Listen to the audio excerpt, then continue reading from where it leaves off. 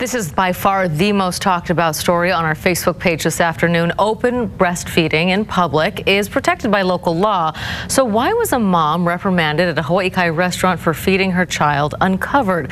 That is the question that a group of moms were asking today when they conducted a quote-unquote nurse-in at Miley's Thai Bistro. Dozens of mothers and concerned fathers asking the management why the mom was asked to cover up. The general manager and owner there very apologetic, saying that the incident caught the manager, a mom herself, by surprise.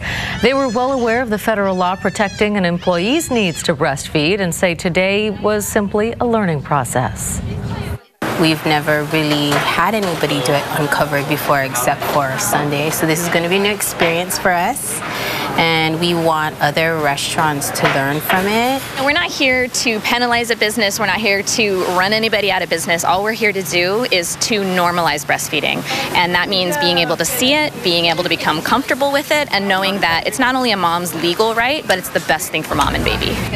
And for those of you wondering, indecent exposure laws do not forbid exposed breast. Much more on this, including your comments, that's coming up in our next half hour.